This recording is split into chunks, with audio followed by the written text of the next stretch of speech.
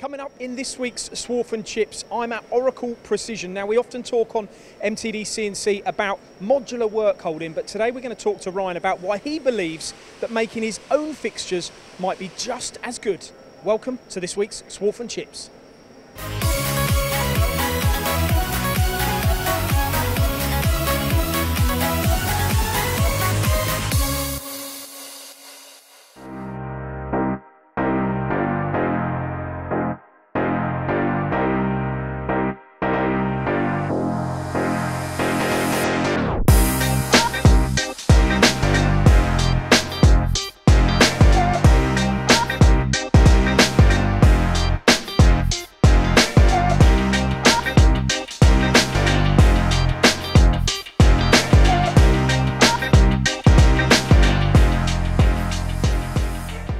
Ryan, I want you to give us a quick 30-second overview of Oracle Precision and what you do. So Oracle Precision are, I think a high-spec subcontract engineering company.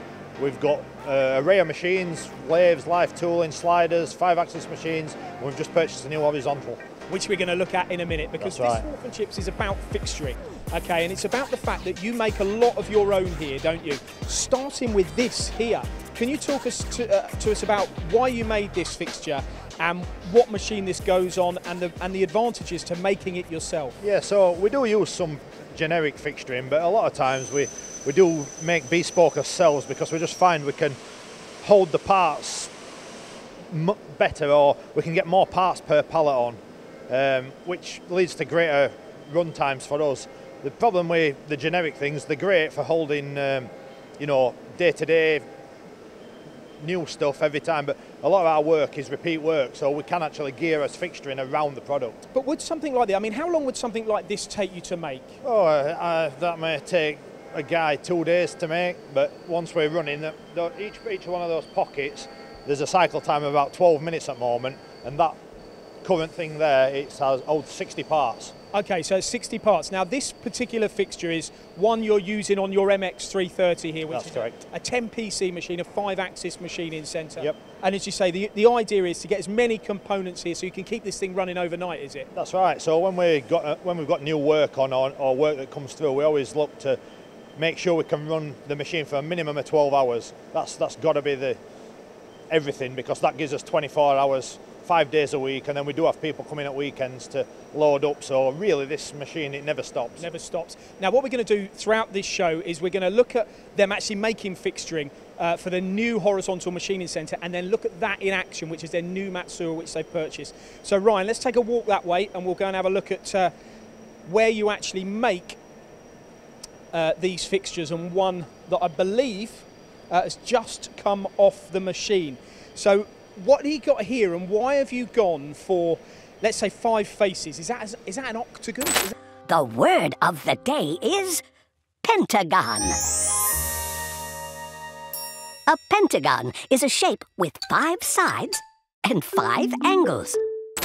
I'm not sure what it's called, but the idea is we design it around a product that we know we've got, what we make every month, and we've got years contracts, and it's designed to maximise the capacity of the H+300. So this particular part, we make them semi-generic, so we make the tombs, and they'll have a bolt hole pattern and the dowel holes, and then we bolt plates to them, what then it can carry a vise, it can carry a chuck, or it can carry its own bespoke work holding. So let's look at this. And so, I mean, you've got, talk me through how you make it from start to finish then. So we make the plates, which we've all designed in-house. So plates are made. On the base, we leave a bit of excess material, and then they go out for welding. It all gets welded up.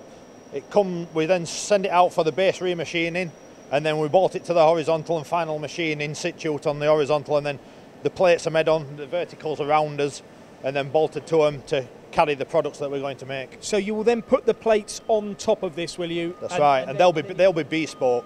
So this is trying to take an idea so that we can load different parts and with more faces, and then the plates that go on will be bespoke to the product. Okay, so now this one is going to be one that you're going to be putting on your horizontal, isn't it? That's right. You've already made a few of these, so let's go and take a look at some of these fixtures actually on the machine. Ryan, you have got quite a plethora of machine tools here, haven't you? Quite a few we've brands. got great support from Doosan. a great machine. And then when we went to 5-axis and horizontals, obviously we chose Matsuura, and they've never let us down. Okay, now this machine, how long has this been here? Just tell us quickly. This has been here probably about 7 weeks. Yeah, probably about 7 weeks, but we had an issue just getting the tombstones back from the subcontractors in time. Right. So we're just starting to gear up now. It's 15 pallets.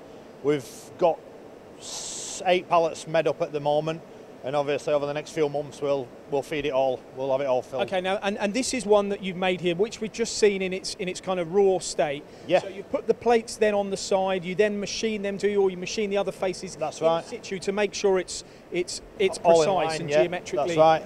And then this is an up 2 part, so you can see we get 6 on. But as you can see, H plus 300, it's a 300 base, but it's quite a big tomb, to be honest. But we've had to take this into consideration. It's a 250 kilo load limit, so this particular tomb's been designed with aluminium. It's out of aluminium and it's all hollow. I was going to say, you've got to get the weight out then, haven't you? Because so it's fabricated plates. Does that affect your clamping and any possible vibration that might happen when you machine? We haven't seen this at the moment, and we are using 80mm high feed tools, we're using 40mm porcupine tools, and at the moment we've not seen any issues. So the 5 faces here, you're not getting the full use out of the 5 faces here, are you? Because the part is obviously... Yeah, well, it is designed that we will do it, but at the moment, because we're proving out, we've got op 1 in the machine and this is op 2. Eventually, they'll both be op 1 and 2, and the op 1s will sit in here and the op 2s will be here. So then the pallet then, it'll have roughly about a 3-hour cycle time. Okay, let's have a quick look in the machine here then. Actually, I'll go this way so the camera can go inside. But perhaps you could just then explain then, Ryan, about this particular fixturing in here then. And yeah, so that's just exactly the same as the fixture we've seen before, apart from the plates on the larger face, and that's doing op 1, whereas they're doing op 2. So, you know, eventually that again will have 12 pieces, 6 op 10s, 6 op 20s, and they'll come off complete off that tomb. Okay, now so here's the question that I opened up this show with this week, and it's about why you've gone down this path rather than buy yourself what is readily available from many suppliers, a tombstone, and then equip it with, 0-point clamp or whatever it might be. So why have you selected this? So there's 2 reasons really. One is when you look at these systems, they're quite expensive, and when you're trying to when you're trying to fill 15 pallets, it becomes a mega cost. But 2 is, if you design your own fixturing, you can maximise the capacity that you can use per pallet. So if we'd have gone with standard tombs at 4 faces, 2 vices, we'd have got 8 parts on.